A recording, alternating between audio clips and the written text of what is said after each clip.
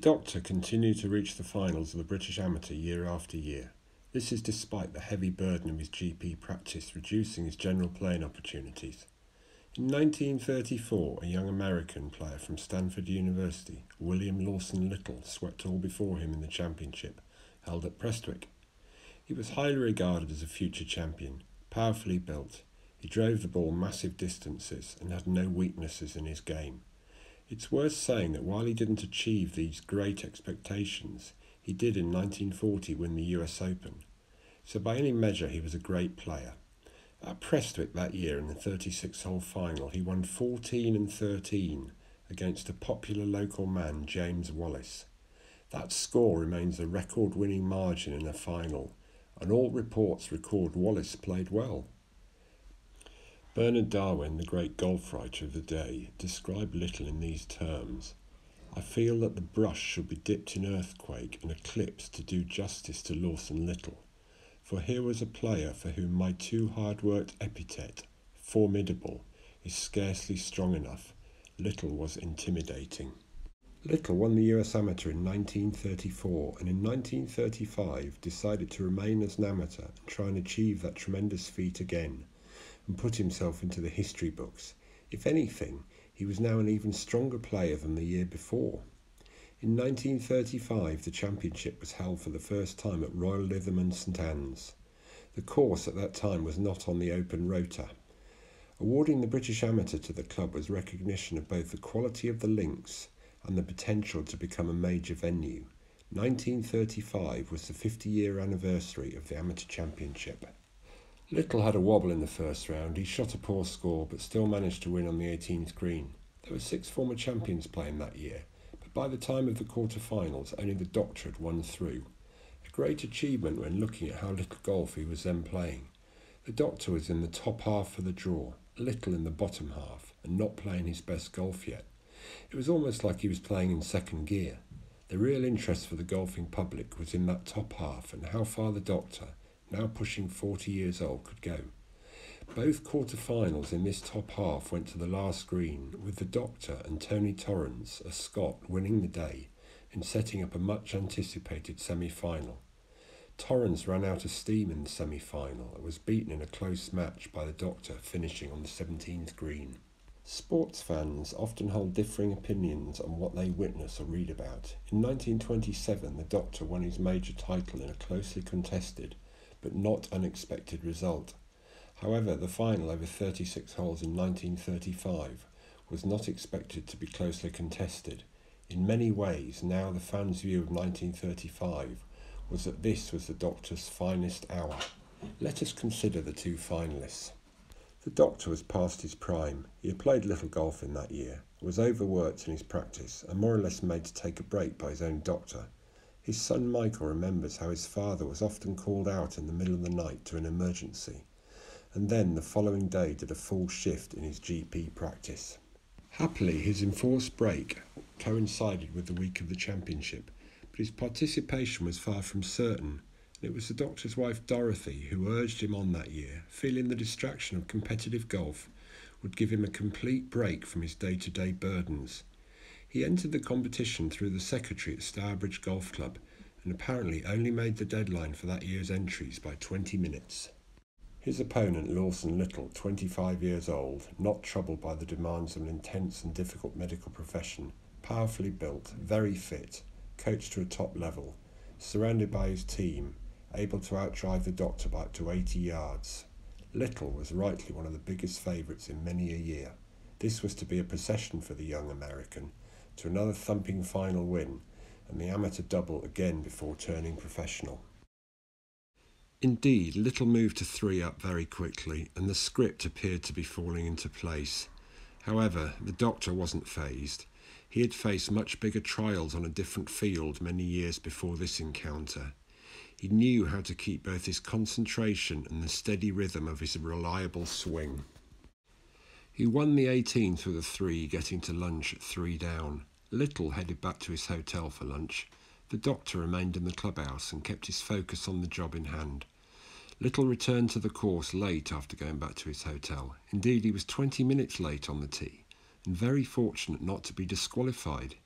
He explained to the match referee that he'd taken a bath and not realised the time. The first 7 holes were halved, then on the 8th the doctor holed a good putt for a birdie and a win. 2 down. 9 and 10 were halved, but at the 11th the doctor got up and down from the rough to win another hole. The vast crowd following the match, estimated at over 10,000, were now sensing that they were witnessing something very special.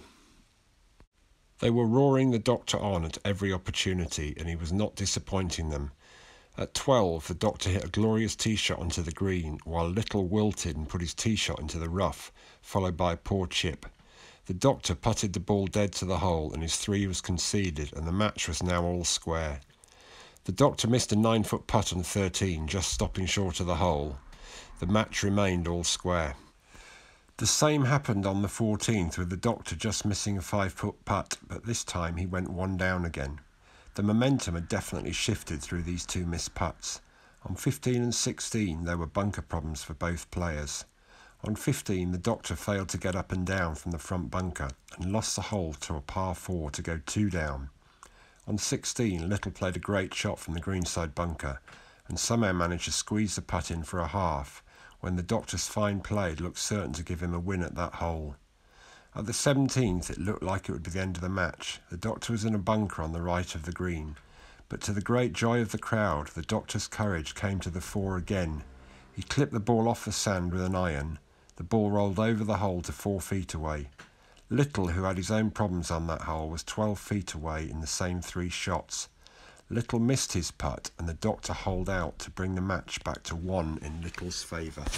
The atmosphere was now electric. In the clubhouse every viewing place was taken. The crowd were 10 deep along the fairway and around the green.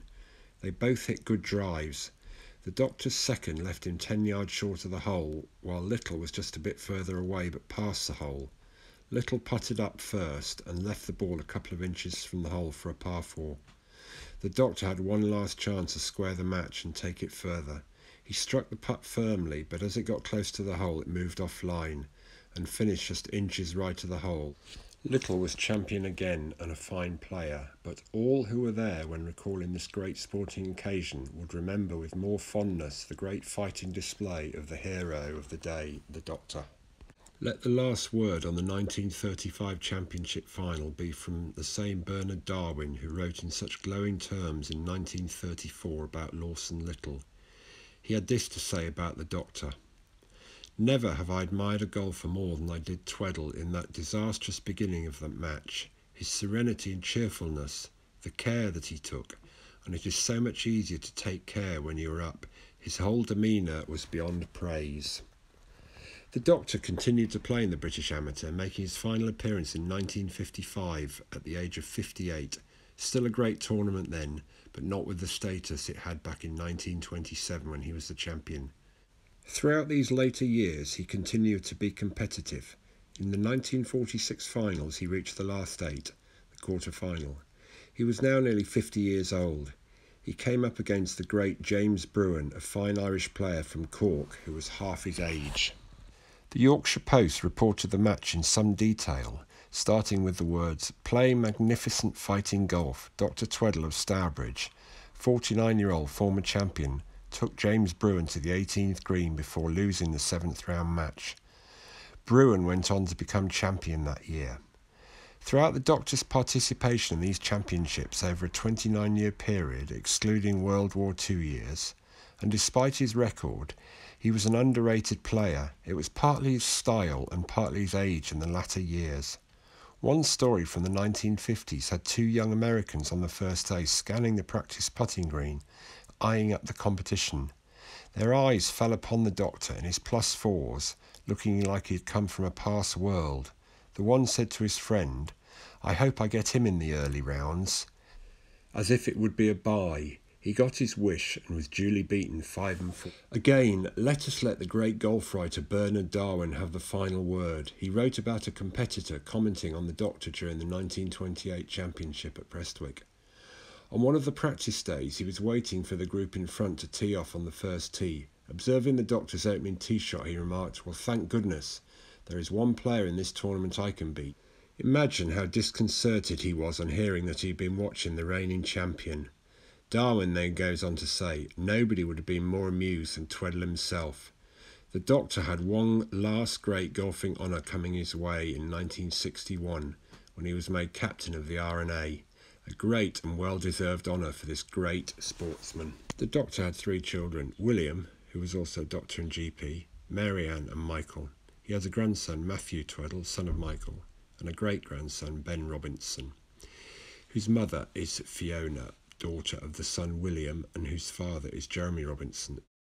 Michael has many memories of his father. As with a lot of World War I soldiers, he didn't talk about his wartime experiences, but Michael once asked him about his wound, and his father told him that one of his men shouted to him, "Look out, sir." And if he had not moved at that exact moment, the bullet that entered his side and back would have gone through his heart. He also felt that the soldier's cry had saved his life. Michael also remembered Bernard Darwin visiting the family. Michael was anticipating a fairly dull evening. It turned out to be the best evening ever, as the whole family got an insight into the mind of this exceptional journalist and writer holding forth that night on his cricketing stories. Michael said that his father retired from golf in the mid-70s, troubled by his hip problem. However, before he stopped playing at Stourbridge, he shot under his age on more than one occasion. In concluding, how can we sum up the Doctor's life? Full-length feature films have been made about people who have achieved far less.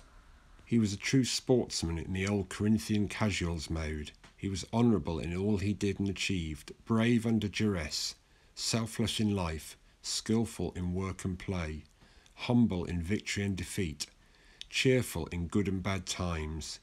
In short, he embodies all that we want of a true champion. Please feel free to like this video or subscribe to our YouTube channel Black Star Golf to receive further features or tips throughout 2022.